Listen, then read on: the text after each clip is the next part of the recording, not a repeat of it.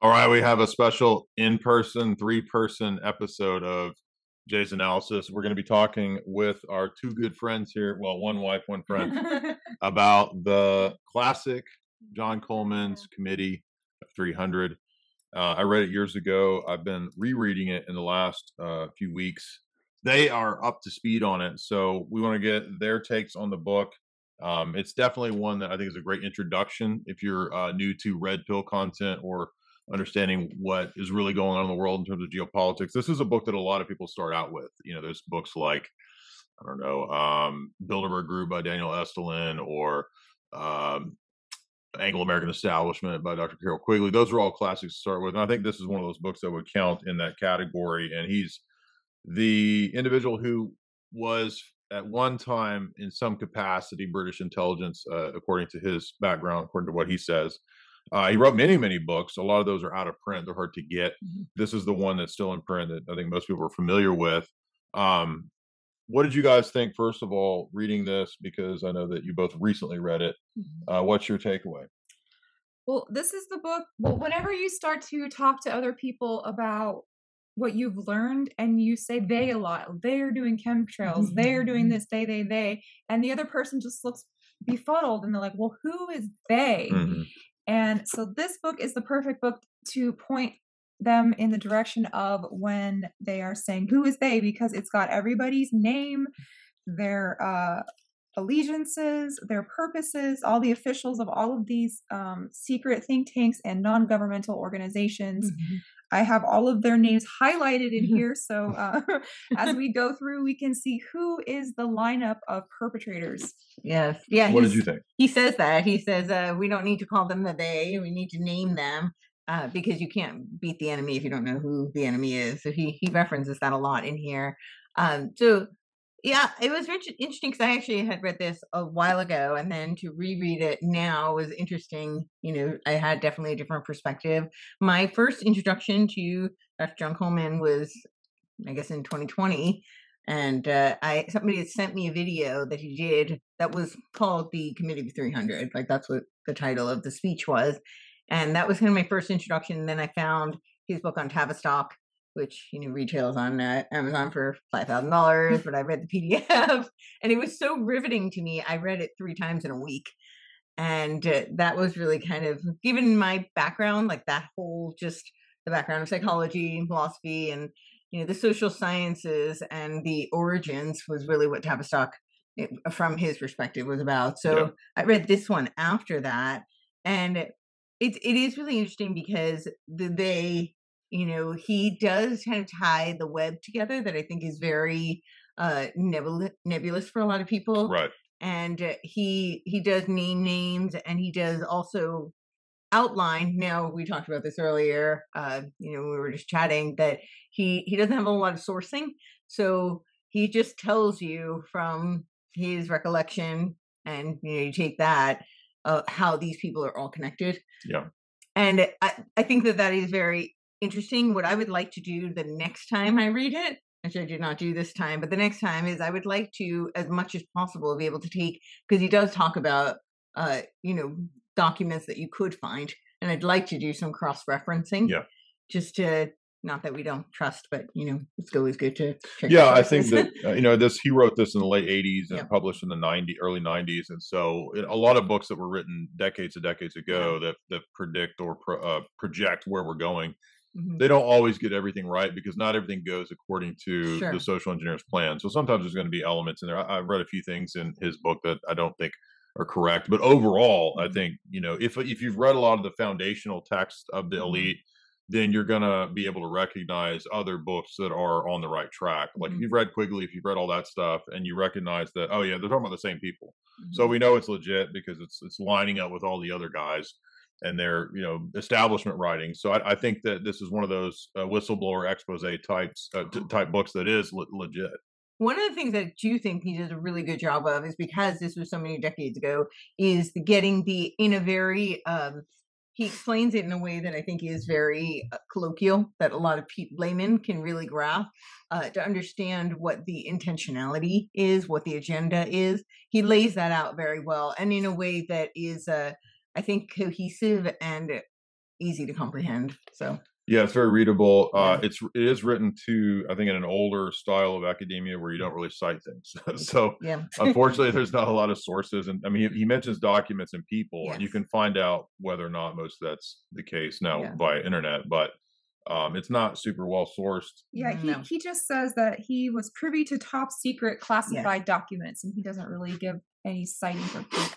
yeah, Yeah, one thing that we'll talk about later is the demographics, which we'll put in the part two because it's a little edgy. But he completely predicted that part way ahead of time. mhm, Um, but the other thing too is that a lot of times people get trapped in thinking, "Oh, it's that group that does it all." No, it's this thing over mhm, here. It's CFR. No, it's Bilderberg. No, it's this thing.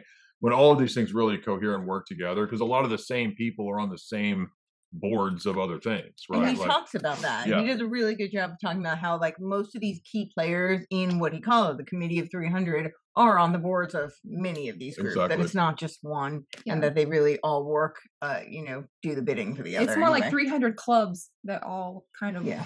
borrow people from each other and work together and fight each other too sometimes. Yeah. So let's walk through the material. Yeah.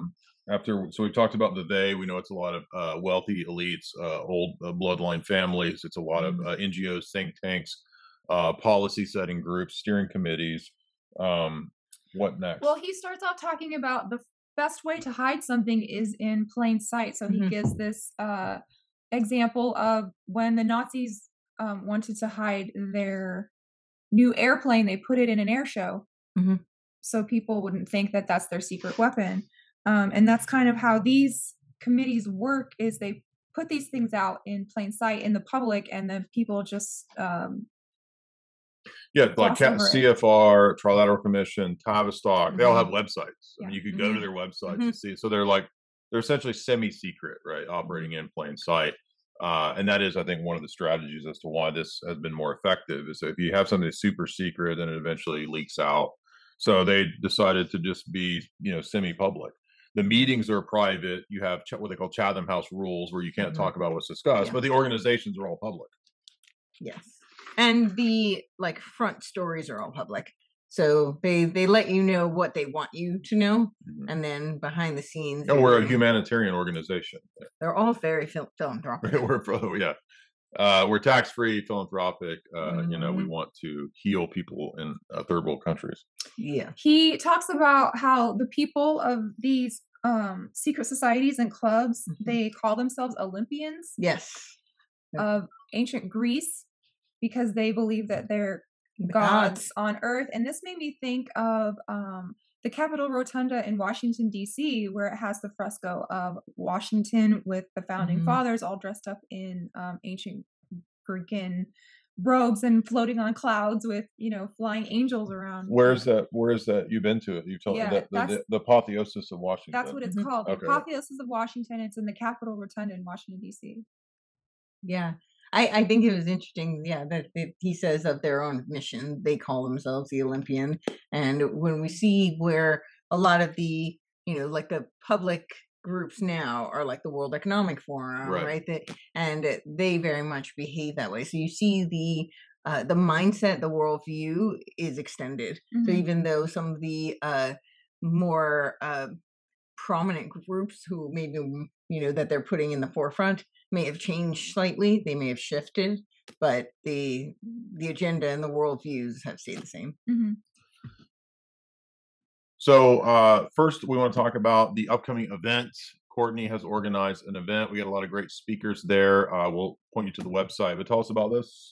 Yeah, so we're calling it Rebels for Cause, and Cause stands for Creative Artists Uniting for the Sovereignty of Everyone. So if you're familiar with Jay's and Jamie's work, you know that there's not a whole lot of organic kind of culture and art. Is a lot of culture creation, infiltration. So, but the thing is, we do actually have tremendously talented pro-humanity, pro-freedom artists and creative people.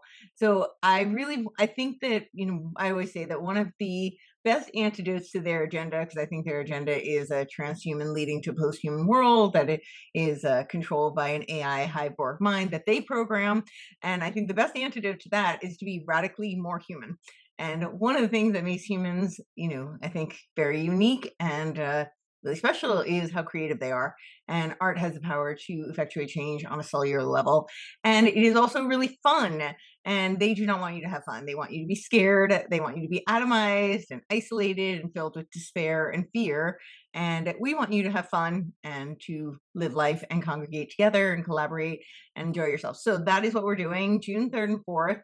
We're going to have a bunch of speakers. Both of them will be speaking. We're going to have a bunch of music acts. I'll be performing aerial acrobatics, and we're going to get some comedy and panelists. And it'll be a 2-day event in Nashville. So come celebrate and enjoy. A lot of big art. names. We'll have the Yep. link below as to who all's there. She's still getting more and more people to come. Yeah. Already, what? How many people roughly you I think? think we have almost 30. Okay, so a already. lot of big people, a lot of people you've heard of. Yeah. So get your tickets below to that event, which again June 3rd and 4th. Yep. Yeah, in or Nashville area. Yep. So we were talking about the John Coleman text, and Yes. we were talking about, I think right away somebody said, "Oh, this is a conspiracy book because you're saying that a small number of people run the world." Well, you know that people from the Kissinger group, like Rothkopf, have written books on the 6,000 managerial class that run the world. That's a mainline book. This is not even that far from that. This is saying, okay, well, there's the 300 people above the 6,000 that call the shots for the 6,000, and then call the shots for the rest of the world, that managerial class. And Jamie was talking about the Olympians, and this is actually terminology that are used amongst the power elite themselves, right? Same idea as the wise men of the West.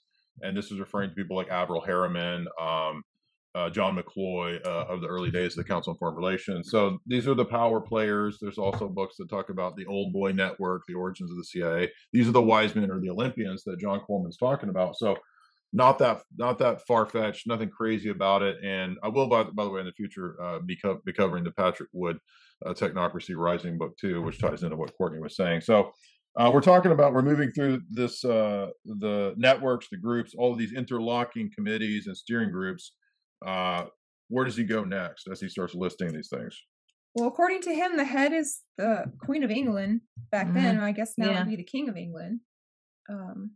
Would be who they all answer to in this realm. Through the Royal Institute of International Affairs. Right. Right. Yeah. And that's the Milner, Rothschild, Rhodes, Fabian, Cliveden-Sett, Astor group that was all behind the creation of the IMF, the creation of the United Nations, the creation of all these things that we know about today that we've been covering lately. So Coleman is basically saying the same thing that Quigley talks about, doesn't he? He probably talks about Quigley. Okay. Yeah, he does. He says a lot of the same things that Quigley says. Yeah. So go ahead. Well, he says they operate on going against Christianity as a rule, and the first commandment in Genesis is to multiply and subdue the earth. And what they're doing now is to purposely subvert that, so depopulation and rewilding of the planet. So immediately it's an anti-natalist, anti-human agenda from the outset, which he was correct. Anti-Genesis. Yeah. So there's an aversion of that. Then when he gets to, and he talks about the Club of Rome as being one of the primary epicenters of all the controlling. And so this is where we get this idea of ZPG, zero population growth, which is to get the number of replacement to zero. So it's already getting to where you can't, I mean, even Elon Musk was fussing about the fact that we don't have a replacement birth rate. But the idea is to get it to zero, which is pretty radical. Yeah. And Italy was a testing ground because, Club of Rome, but they wanted to deindustrialize Italy and depopulate Italy and make it a more depressed economy, socialist. And they wanted to roll that out across the world, but especially through America. Right. Yes. And they did that through pushing divorce and abobos. Yeah, and that comes up in the Jaffe-Barrelson memo from the late 60s, which is part of the Rockefeller Foundation push for radically different ways of living, alternative lifestyles, taxes on having kids, one child policy. Look at the Jaffe memo if you've never seen it. I mean, it literally is proposing all of these things, and it says it's not for anybody's freedom. It's actually just to destroy society and to get the number of people down. So the Club of Rome operates under the cover of NATO. They hate nuclear power because it makes countries independent, so they will always want to demonize that. There's 40 known branch offices of the Club of Rome. So it's getting widespread out there. Well, they work with FEMA, NASA, Tavistock, right? So they're all interlinked. Yeah. And Tavistock does all the conditioning and programming in order to make these things possible. So they do essentially the culture creation, but like the things you were talking about, the divorce rate, the Avovos, that was not just to depopulate, but it was also to degenerate the culture and debase the Absolutely. culture. Yeah, I mean, it was Tavistock publicly in the last 5 or 6 years that was pushing and spearheading the whole TRANS movement. Hmm. There was actually a big scandal. They were supposed to shut down their clinic, and they didn't. Hmm. Which, They were sued. yeah, Yeah. yeah. So that's what this is about, right? It's like it's Yeah. not had nothing to do with people's liberties or freedoms or any of that. It's actually just social And I control. remember it was really interesting because when I had read the Tavistock book, I, started like trying to find as much information as I possibly could on them. And of course, the earlier information is not as widely accessible, but I was like, what are they up to now? And this was before the scandal happened. And it was right out there in the open on their website. It was all stuff on that movement. Yeah, So, exactly. Estelin's book on Tavistock, which is mhm, from my publisher, Trine mhm, Day, it's it's good too because he read the Coleman book mhm, on Tavistock, and so he cites it, and because you can't get the Coleman book on yeah. Tavistock, but Esterlin kind of represents a lot of the arguments in that book. So if you're looking for that, it's the next best thing. And I think Estelin's book is interesting because it's a good kind of to read both, I think, if you can get, both of them. But Coleman does a little bit more of showing you the web and how it interacts with other think tanks, steering committees, NGOs, and other policymaking groups. Whereas Esselin goes a little bit more into the weeds of the actual tactics and how they get Yeah. executed. Yeah. Yeah, there's great chapters at the end. Eslin's book goes through unions, goes through the Rockefellers Hmm. taking over the unions. He goes through science fiction and Hollywood. Yes, There's a whole Hollywood. chapter at the back about how Tavistock's involved in promoting these things. By the way, it's not just an English thing, right? Tavistock is sort of setting this policy that then the same elite pushes throughout the whole globe. That's why the Yeah. whole globe pushes, the rainbow skittles. Mhm. Yeah, and Coleman talks a lot about how Tavistock operates through the United States, and that's one of their primary target centers. Yeah.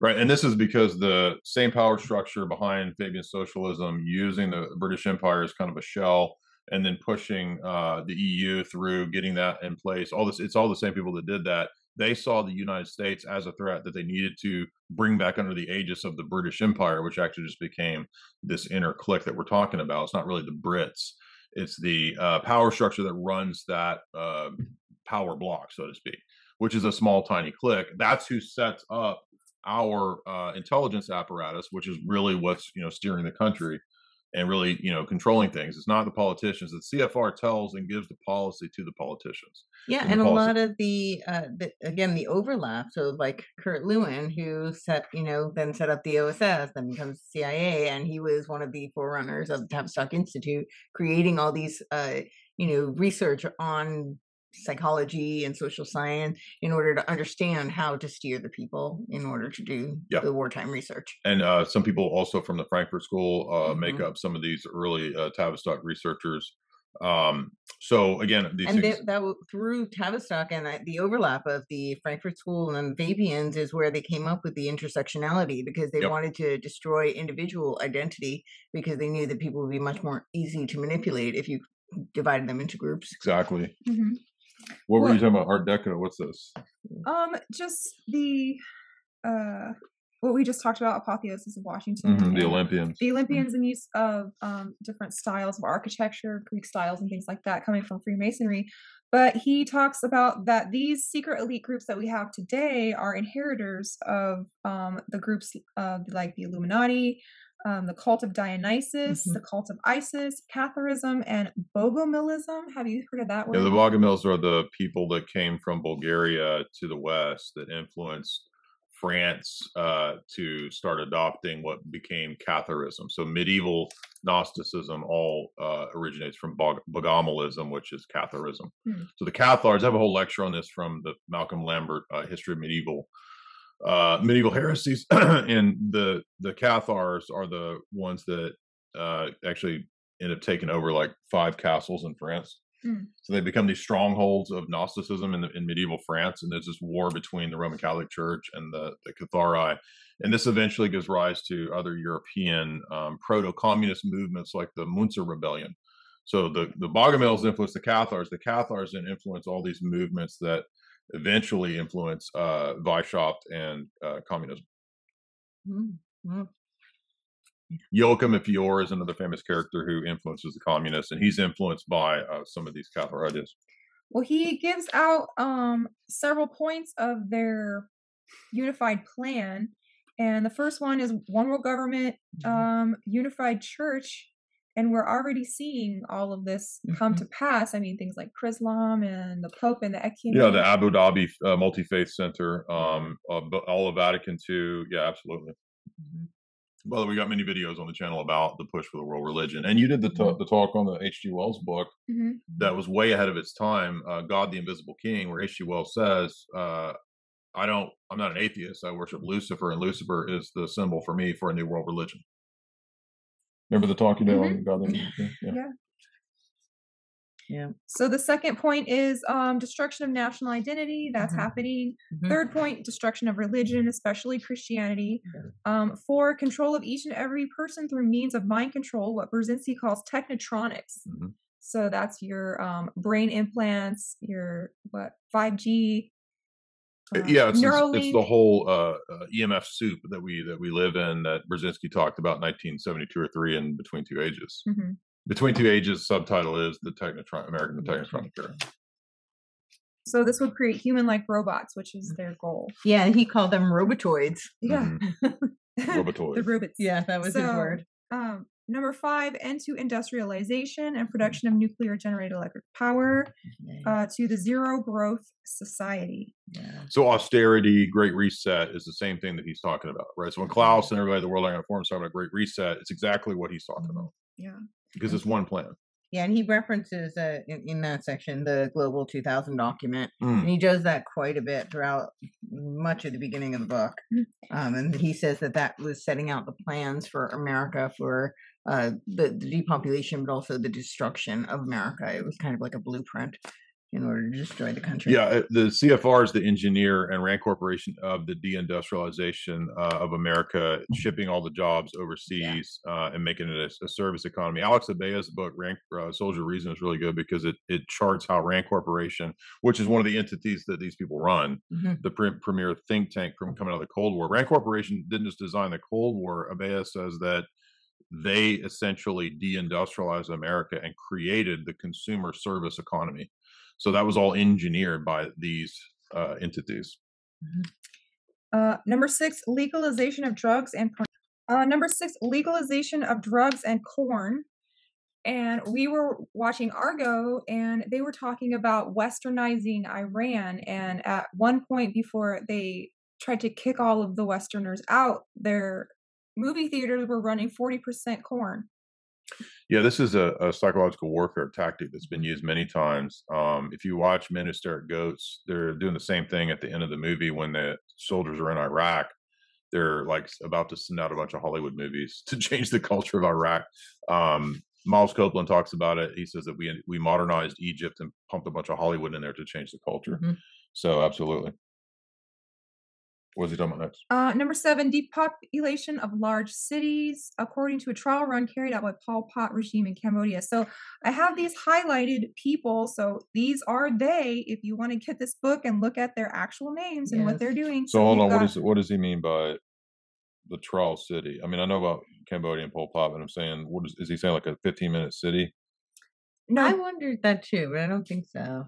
This just says depopulation of large cities. It is interesting to note Pol Pot's genocidal plans were drawn up here in the United States by one of Club of Rome's Research Foundation. So I thought this was interesting, though, because when he talks about depopulation of large cities, I don't know. I think this is one of those things where, the blueprints may have been set up, but then they do a lot of beta testing and they gauge the response and, see how things go. This is why I think it is so important to do things like this, because if people are aware, there is a potential to derail plans. And I think we've actually seen kind of the opposite, although this is where I went with it. I was like, it could be twofold. It could be one or the other. It could be either it didn't work, and so that's why we're not seeing that, or it could be they're pushing everybody, because I really feel like they try to get everybody into the cities. It's the track, stack, and pack.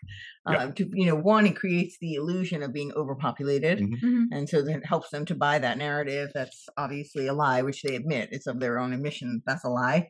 But Well, I think he's saying too but I that think, oh, yeah, sorry. no, I thought The you other part of it I was going to say is that, but when they do that, they shove everybody into these cities, and then we may just not have gone there yet. Where right. you get It's to down the road. exactly, Right. because when you get to the 15-minute cities, then Then you can depopulate. exactly. Yeah. So What's the next one?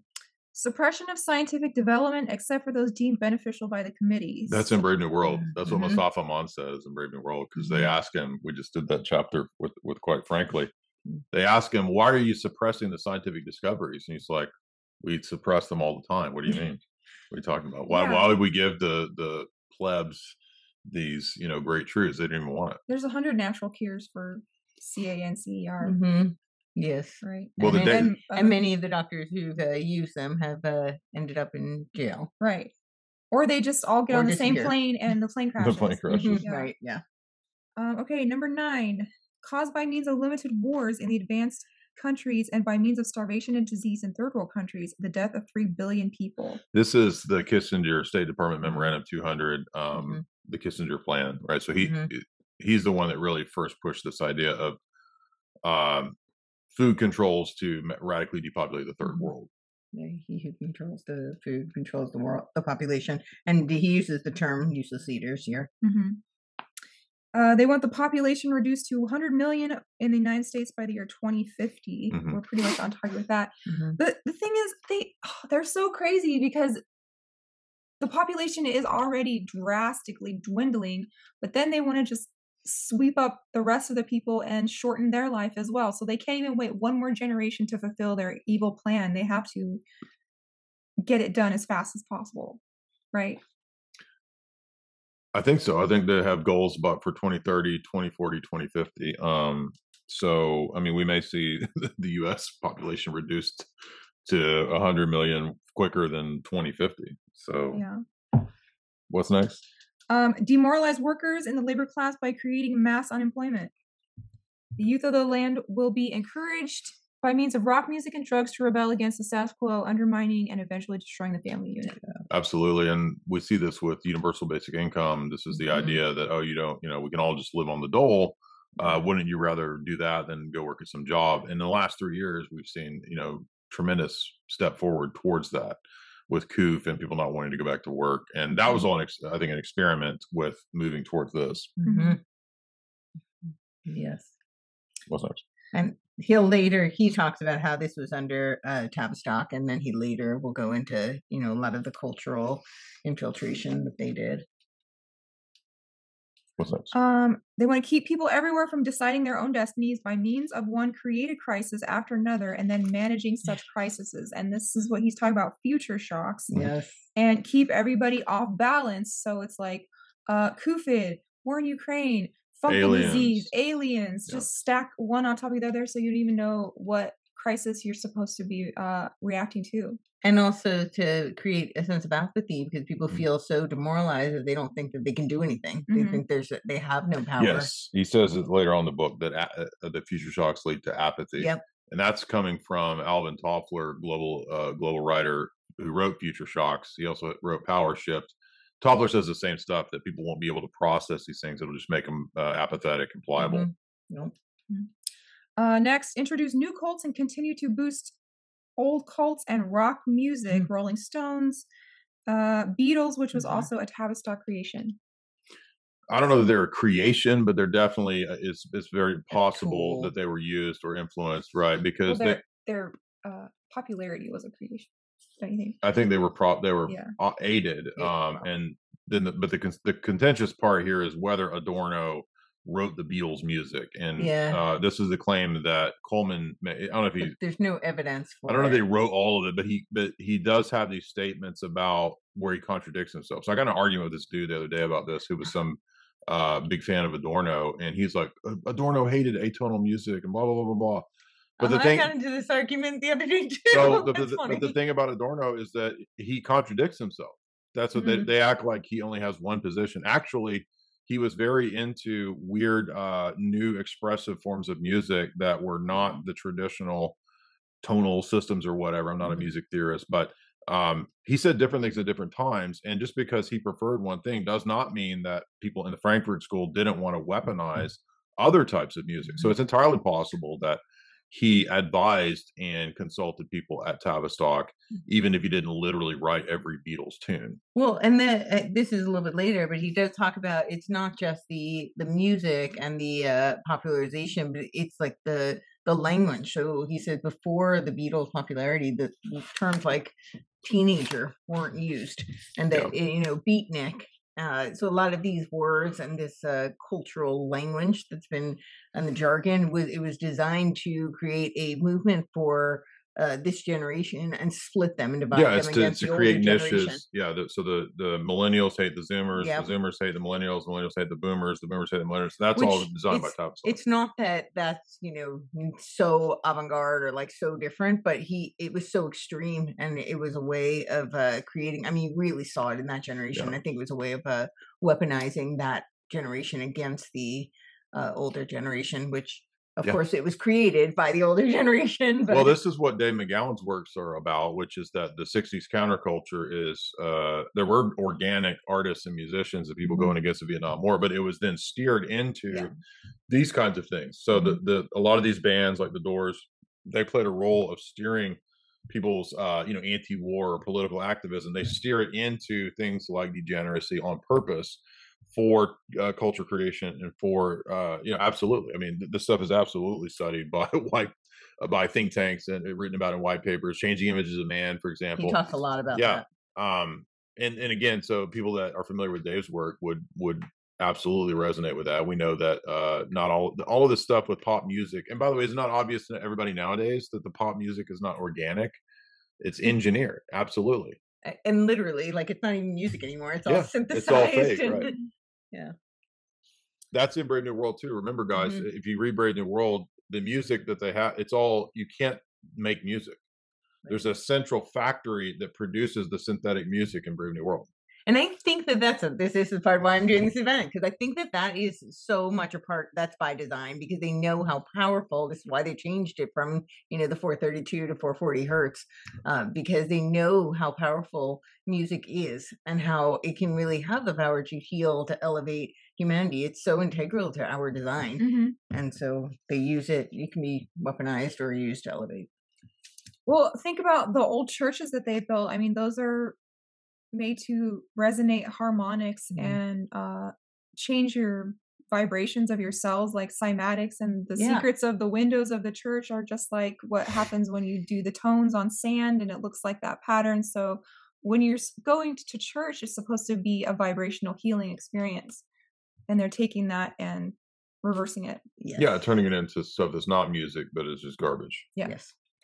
Number 13, continue to build up the cult of Christian fundamentalism. If you enjoyed this video, be sure and take use of the promo code for the show sponsor, for this channel sponsor, which is choq.com. That's CHOQ.com. You can find the links in the description below the video. You get 50% off any of the great organic, actually better than organic supplements that they offer at choq.com. If you want to support my channel, the best way to do that is to head on over there and use that promo code J50. That's J50 to get 50% off. You can also use the recurring subscription of J53 Life. That's J53 LIFE if you want to sign up for automatic recurring subscriptions on those excellent supplements. Health is absolutely necessary in combating the toxic culture that we live in. I also would say if you want to get access to my books, head on over to the shop at my website and get signed copies there. Thank you. And donate very substantial amounts of money. So this is like Christian millennialism and the evangelical movement. We'll talk about that later. Yeah, and we're seeing some of that with the C nationalism as well. Press for the spread of religious cults such as Muslim Brotherhood, Muslim Fundamentals, Sikhs, Son of Sam, Ayatollah. So all of these crazy cults run by mind-controlled agents. Yeah. And British intelligence, by the way, he would know that because Muslim Brotherhood was for a long time run by British intelligence. And then on the other side, they want to export religious liberation ideas around the world to undermine existing religions, especially Christianity. Yeah, liberation theology. We talked about that in the Gladio podcast yesterday. Yep. Is that what else? They want to cause a total collapse of the world's economies and political chaos. Yes. They are on target with that. They want to take control of the policies of the United States. Foreign and domestic. Yep. They want to give full support to the UN, the IMF, and the Bank of International Settlements and the World Court. Absolutely. Definitely on target there. They want to penetrate the cabinets. There's the Klaus line. We penetrate the cabinets of the world. Penetrate and subvert all governments, organize a worldwide terror TERROR apparatus, and negotiate with terror whenever terror Thank you, George activities Bush. take place. Terrorish. The terrorish. Mustard gases. Yep. Did you know that that stuff coming out of Ohio is mustard gas? The dioxins. That's what. Yeah. Okay, next. They want to take control of education in America with the intent and purpose of utterly and completely destroying it. So they're also on target there. Yeah. Especially with SEX education. He says much of these goals come from the economic policies based on the teachings of Malthus. Yep. And the British East India Company, upon which the Committee of 300 is modeled. And so the British East India Company he talks about later on is interesting. It's basically set up for trading, but more importantly is the DRUG running. Yeah, that's the old drug network, worldwide cartel. Yeah, and he talks about the insurance companies and how they're essentially set up to protect those cartels. And this is the model that Cecil Rhodes took when he created the British South Africa Company. It's based on the British East India Company and the Dutch East India Company. They're all the same models. So they're basically private corporate governance. So the structure of our system isn't publicly elected leaders. It's private, secret corporate governance. These people all work for the corporate elite. That's why the original crop of people recruited in the OSS were like Yale, Skull and Bones, all those people, and people from Wall Street. And that's what the ESG model is now drawing upon.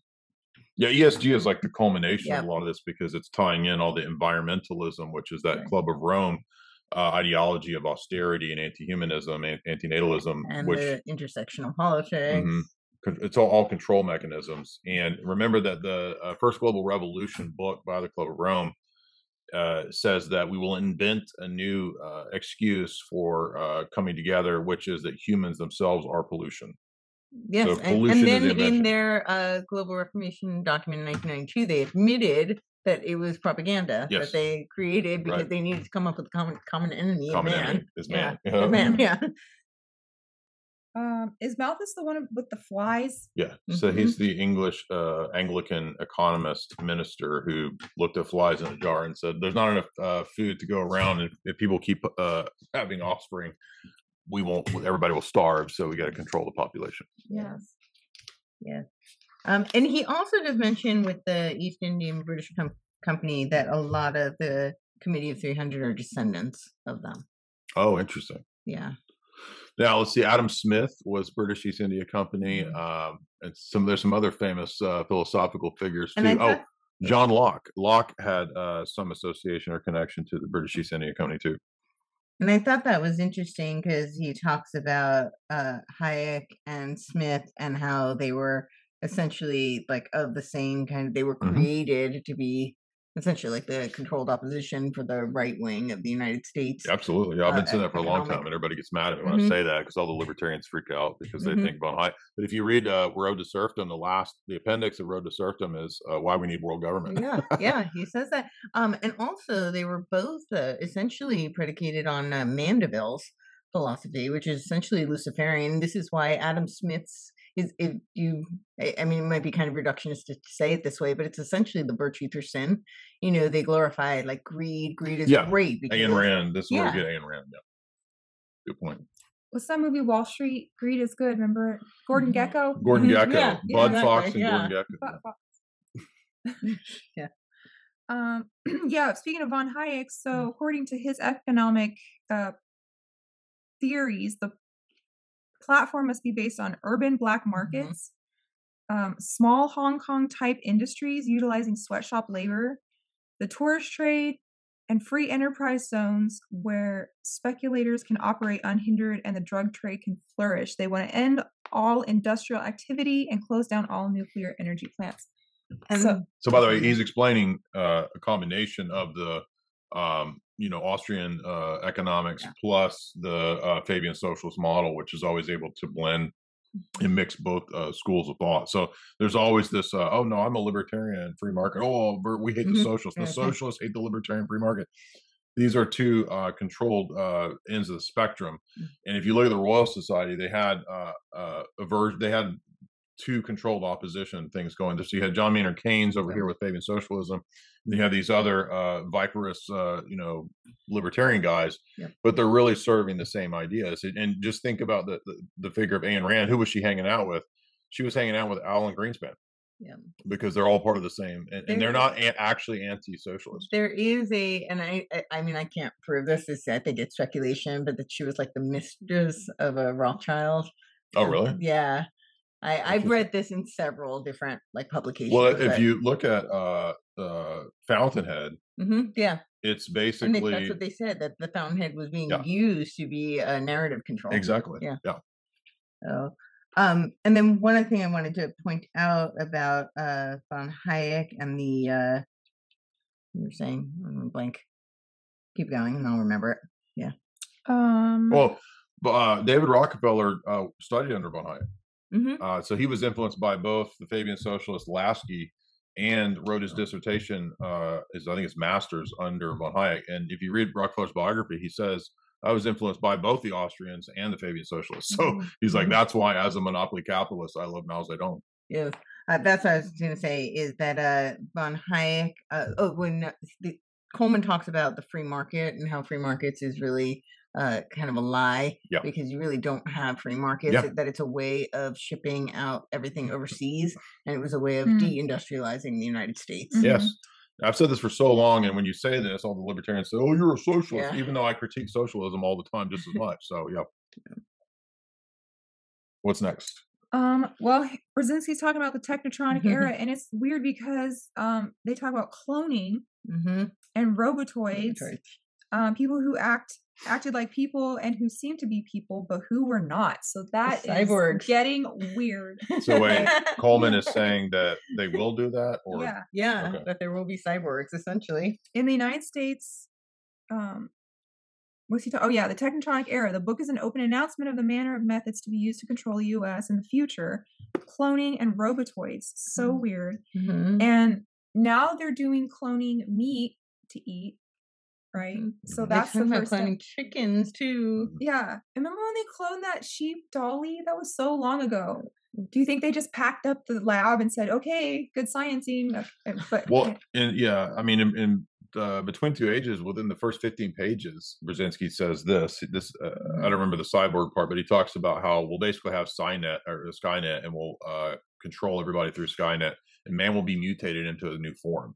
He says that on page 15. He says that we're moving towards a technotronic era that could easily become a dictatorship. Yeah. He also says that our society is an information revolution based on amusement focus and spectator spectacles. The spectacle, yes. Society of the spectacle, So Infowar and spectacle. The Technotronic era talks about the masses as if people are some inanimate object. Yeah, Brzezinski says that. He says it's much easier to sway an entire mass of people, and he talks about the people won't remember past 2 weeks in the news cycle. So they the news cycle just brainwashes people. They only know what's going on at that moment. They won't remember the news 2 weeks from 2 weeks ago. Yeah. I mean, the internet, by the way, has fostered that big time. He talks about pre-crisis management institutions such as FEMA. And then that made me think of that movie Minority Report with the pre-crime. Well, they started rolling pre-crime out when I was first writing in 2014. So when my analysis of Minority Report that made it into the first book, I talk about the different programs that were rolling out in the UK to do predictive tracking and tracing for pre-crime. So it's a real thing.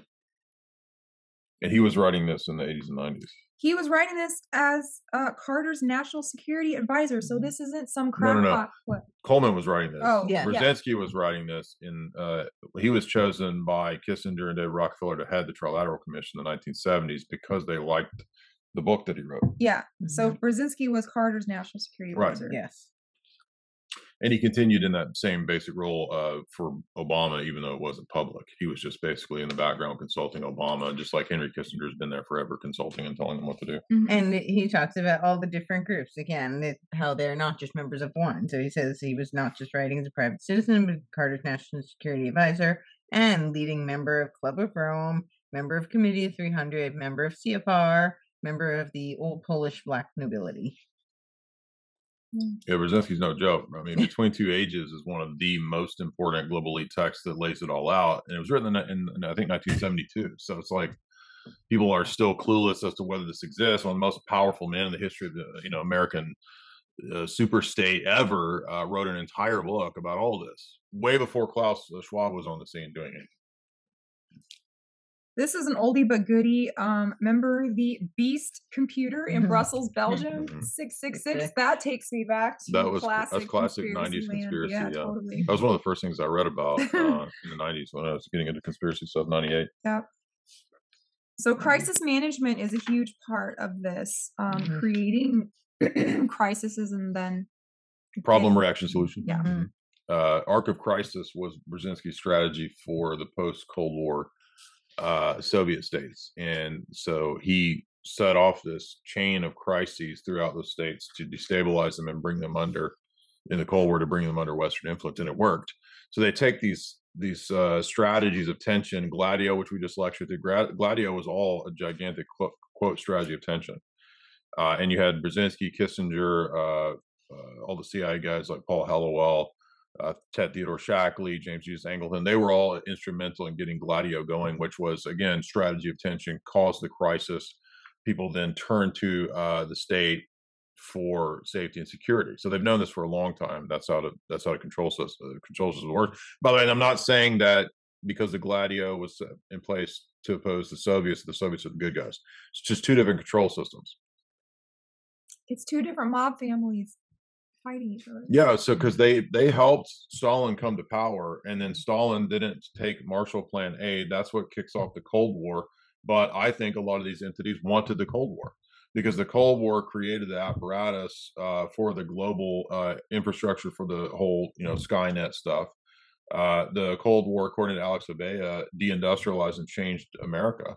And then they just transitioned into the war on TERROR. Same people behind the Cold War, Rand Corporation, all these people, they engineered the new war on TERROR. That's it. That's all they do. And now it's a new war, which is the biosecurity state, because we're all emitters of viruses. Oh, good point. No, it's actually in the documents. Yeah. That's if you read the NATO PSYOP document, if you read the British Ministry of Defense transhumanist document that they declassified, it says that the new threat is biosecurity. Yeah. Human augmentation. But she talks about it here too, the precursor to that. Yeah. I thought, I don't know where you're going next, but I just thought this was an interesting point, talking about the two control systems. Fake right-wing heritage. Yeah, the Heritage Foundation and how they advance things through Reagan's presidency. Yeah, and I think that, I used to say that I feel like they align with, just from my observation, I mean, this is before I knew really anything, but I felt like just looking at it, as an observer, it looks like, well, philosophically, ideology, they align with the left, but they actually seem to get more of their agenda accomplished through the right. And he talks about that. Yes. And how that was very intentional. Yeah. Yeah. I got to dig up. I have an old Heritage Foundation publication from the Reagan era. And it's hard to believe it's real, but it's absolutely real. And it's talking about how the right needs more communism and socialism. So this is the America's premier so-called conservative institute. It's just a neocon thing. But the neocons are all former Trotskyites. So the origins of neoconservatism are actually revolutionary Trotskyism. What's next? Let's see. The morale of nations is at an all-time low. That is by design, and I think that kind of kicked off in earnest during the Clinton administration. because we had never seen such a thing as a president being questioned about indecent things, that all of those things would be covered up like Those they are were in the demoralizations, and they Yes. demoralize the office and the country, and we've seen that especially with, Creepy Joe, right? Yes.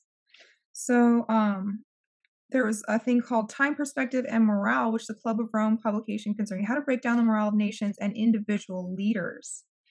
And this just happened again in Nashville when Joe Biden came to talk about what happened. Mhm.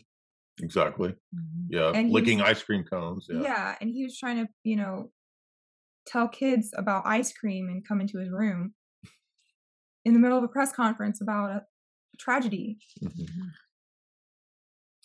Alright, so, we got a good, bit here. I wanna remind you guys to head on over to chalk.com, use the promo code J50 to get 50% off any of those excellent products over at Chalk, like the Irish Moss if you're looking to balance out your hormones, for those ladies out there, if you're looking to boost testosterone, guys, there's the Tonkat Elite, proven in peer reviewed studies to boost testosterone. There's the Action 2.0, great for boosting your energy levels, as well as many other products. Use the promo code J50, that's JAY50 to get 50% off, or the promo code J53LIFE, J53LIFE, to get 53% off any recurring subscriptions. And I know that when you order Chalk, you're going to want it coming every month. You don't have to put all the information back in. And that also supports us. Be sure and go and subscribe to Grand Theft World over on Rockfin, also our supporter, and subscribe to Courtney on Rockfin and Rumble and anywhere else that you want everybody to go to. Yeah, those work. I mean, Okay. yeah. And we've also got the live event. The link is below for Yes. Courtney's live event, the Rebels for Cause. And Jamie's channel also is getting up there. You're getting up towards what, 6, 7, 8,000? Mhm. Good job. Nice. And Jamie's books are also available at my website, jaysanalysis.com. In the shop, you get access to all of our books, signed copies. So avail yourselves of those things right now.